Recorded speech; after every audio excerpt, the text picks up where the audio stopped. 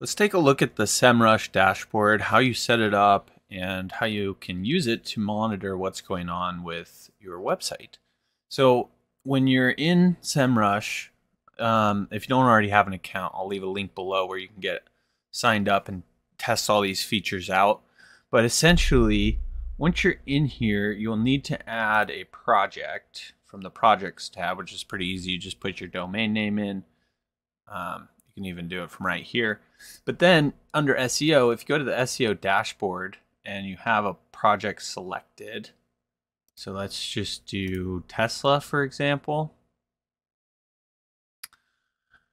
then we can see a whole bunch of different information here. We've got our domain analytics, like your general authority score, and it's going to give you some changes too. So this Tesla is the 200. It was the 270th ranked website online. Now it's 297, so it's dropped a little bit, which is, it's one of the top 300 websites online.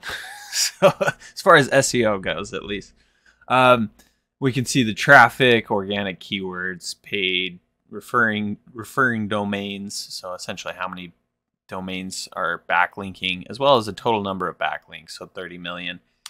An overview of the backlinks themselves, so how much of the backlink volume is toxic versus non-toxic.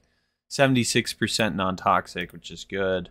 I'm not sure why there's so many toxic domains linking to Tesla.com, but that's neither here nor there. So essentially, this is going to give us a breakdown of everything that's going on for our project or even a competitor. So you can add a competitor, like obviously I don't own Tesla. So you can put any website in here and run this scan and see what's going on. Then you can go and set up different tools here if you want to do like the on-page checker, and there's some different stuff. Some of these tools you'll actually need to be able to have access to the website in order to integrate, or even like Google Search Console. You can connect Google Search Console and Google Analytics so that you can get real-time data. So some of these things you will need to actually, like obviously I don't have access to Tesla's Search Console, so I can't connect that here. But if it's your own website, you'll be able to connect some of these tools and actually get more in-depth information beyond what SEMrush is able to see just by indexing and crawling the internet, which is how it's getting all of this information anyways, right?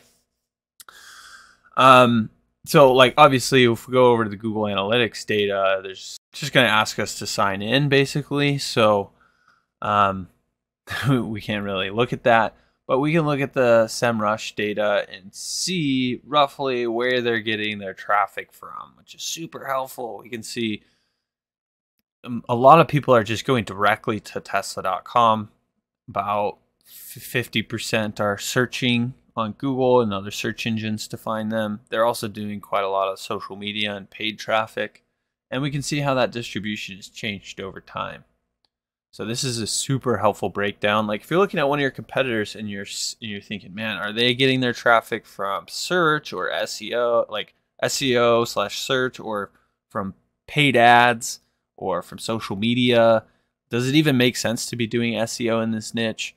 This information will tell you a lot. Like if a competitor in your niche is getting a ton of traffic from SEO, which would be search right here, then you know that it's good.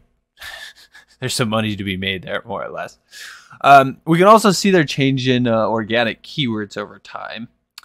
So they've been losing a lot of keywords lately, it seems, as well as some of their main keywords and backlink analytics. This is just kind of going further into things.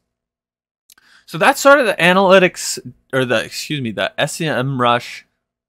I'm in the habit of calling it SEMrush dashboard.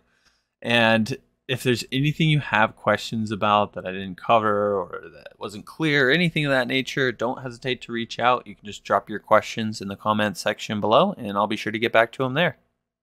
Look, if you're the type of person that just doesn't even want to deal with your online marketing anymore, and you'd rather just hand it over and have somebody take care of it for you, Or if you really just want to talk to somebody and get some pointers, let's connect. I do offer consulting. I have different services I can offer to help you grow your business through digital marketing.